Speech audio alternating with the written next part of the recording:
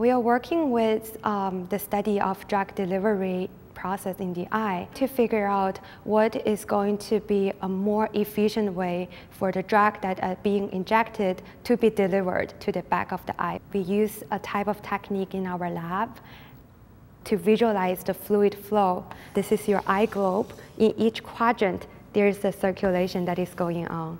So as you could imagine, that could definitely affect the path of drug delivery. If we can understand fluid dynamics better, we can also treat a lot of diseases that are associated with the human body. I think Caltech is very special because we don't have a medical school. The advantage is we can have a number of collaborations with all the medical schools and medical institutes around us.